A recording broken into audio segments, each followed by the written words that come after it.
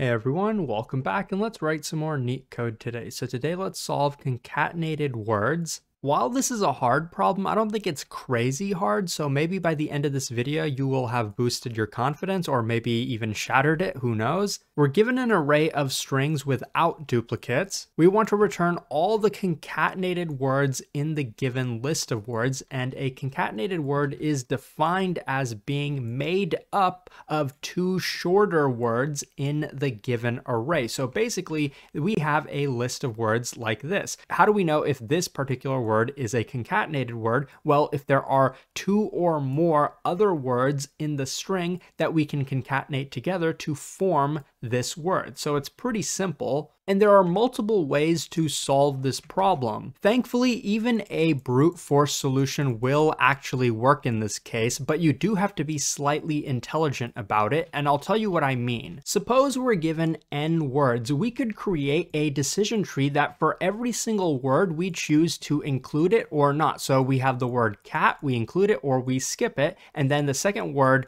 we have is cats, so we include that word, which would mean we concatenate it with cats, so we'd end up with a word like this, or if we skip it, we would end up with something like this, and then on this branch we'd have just cats, and then here we'd skip it, and we'd basically continue this entire process for every single word in the string. What this would give us is by the end of it, we'd have every single possible concatenation with all of these words. How many would we have? Well, for each word we can include it or not include it, and we have n words, so we'd have 2 to the power of n possible words. Now, among all of these words, we would not want the ones that just include a single individual word. So we could subtract n from this, but that wouldn't change the overall magnitude. But this is the number of possible concatenations. And then for each of those words, we would check, do these concatenations exist in the word set that we were given? The ones that do, we would add to the result set, and the ones that don't, we would not. And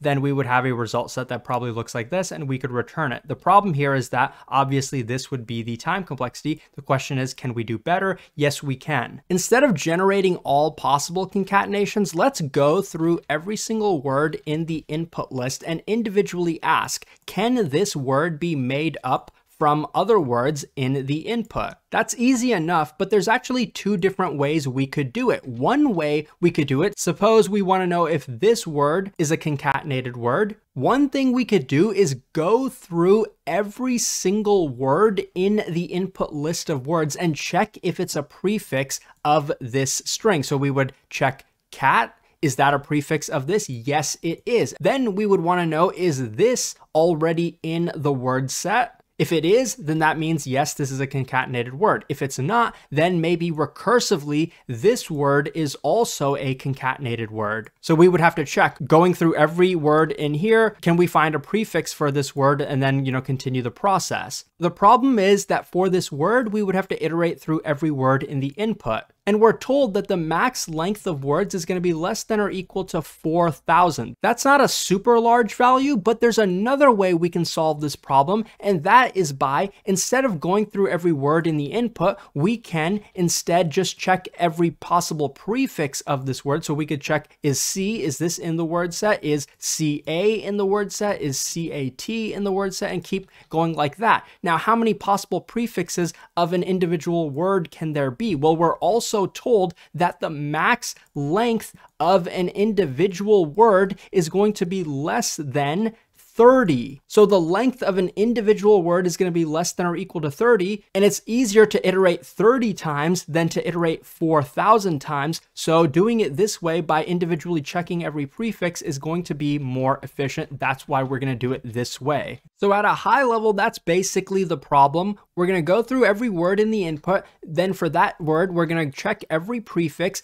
Is that prefix a part of the word set? And the way we're going to check that is by converting the list of words into a hash set so that we can look it up in O of 1 time instead of having to linearly scan through every word in the list. But otherwise, that's it. When we do find a word such as cat, then we want to know, is this a prefix? Then we want to know, is this already in there? Because if it is, then we know that it can be broken up into these two words. Therefore, this is a concatenated word, and then we can stop immediately. In this case, this is not, I don't believe, but then we check the word cats. That is here. Then we check dog cats. Is that in here? I don't believe it is. So then we would have to recursively run the same algorithm on this portion of the word. So we would check every prefix, D, nope, D-O, nope, D-O-G, that is here, dog. And then we check is the remainder of this, which is cats, is that in here? Yes, it is. So therefore, this is a concatenated word, and we would add it to the output as you can see over here.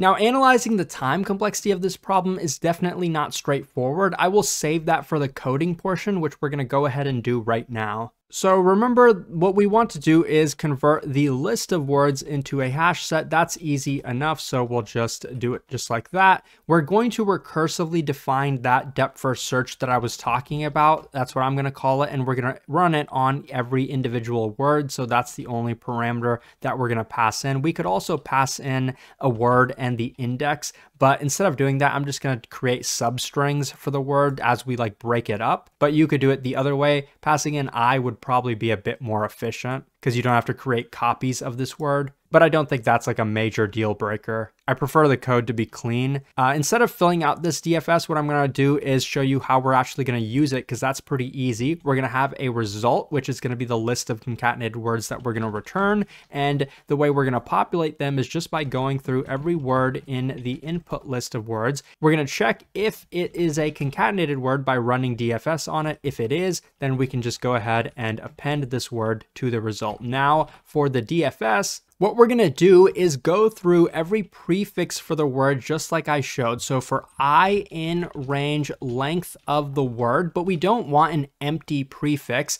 So we're actually going to start at 1, because if we did have an empty prefix, we would end up seeing that the word itself is in the word set, but that's not what we want. We want to break it up into at least 2 or more words. So that's why we're going to do it this way. Now, the prefix itself is just a substring, which is going from the beginning of the word all the way up until the index I, but not including the index I. And then we want to know if the prefix is in the word set. We have access to the word set because it's defined outside of the scope of this function. If the prefix is in the word set, then we want to know, is the rest of the word also in the word set, which we call the suffix. So we'll also define the suffix here. So word starting at index I and going to the end of the word, that's the remainder of the word. So if the prefix is in the word set and the suffix is in the word set, then we can return true. But there's another case where we might end up returning true. I could add a second if statement here, or I could just include it in the if statement up above, which is what I'm going to do. So this is one possibility. And the other possibility, or here, is that prefix is in the word set, and we run DFS on the remainder of the word, because we know that the remainder of the word is not in the word set, but maybe the remainder of the word can be broken up into 2 or more words. So we're going to pass the suffix in here. Can the suffix be broken up? In these 2 possibilities, we would end up returning true. Now, you can notice that we don't actually have a base case here, because normally the base case would be if the word is an empty string, then we would return true. But here we're handling that over here. If the prefix is in the word set and the suffix is in the word set, then essentially we don't even need to run DFS anymore. So that is sort of our base case. I want to quickly mention that this solution itself actually will work. As you can see here, we can make it slightly more efficient using a dynamic programming caching technique, though I don't think it's really necessary. It doesn't change the overall time complexity too much. So if all you wanted to do was solve the problem, there you go. Now, if you really want to lose your mind, let's try to analyze the time complexity of this and then compare it with the memoization time complexity. Now, very quickly, I'm going to add caching to this. So I'm going to create a DP hash map, which we're going to use just like this. So if a word has already been passed into DFS, so if word in DP, then we're going to return whatever the value that we stored for that is. Otherwise, we're going to, instead of returning true here, we're going to end up caching that value in our DP before we end up returning it. And then also here where we actually didn't end up returning false, that works in Python because I guess it just returns undefined or something like that. But otherwise, we can here say DP of the word is going to be set to false and then return that. So it's pretty straightforward to add caching here. Oh, and don't forget here to return DP of the word, but now let's run it and you'll see that it is slightly faster than the original solution. In terms of runtime, it's almost exactly the same. I would hope that in a real interview, you wouldn't have to analyze the time complexity of something like this super in depth because it's really not easy. At a high level, we know we're calling this DFS n times. Let's say n is the number of words that we're given. And we know that every time this runs on an individual word, we'll have to iterate for every character in a word. Let's say the max length of a word is L, but then also creating a prefix for that word also takes time, and then checking if that word is in a hash set. So it takes time for the length of the prefix, which we can also say is roughly L. So at this point, we're at L times L. But it gets complicated because we have a possible recursive call. Maybe that recursive call will execute for every iteration of the loop. And then each of those recursive calls will also have a loop, and those will also be making recursive calls. So I think that will alter the time complexity as if this were wrapped in another like nested loop. So I think that basically changes the time complexity of this to squaring this. So this is like L times L times L. So L to the power of 4. That's before we add caching to it. After we add caching, we know that for an individual word, the number of times this DFS could run, the number of possible inputs it could have is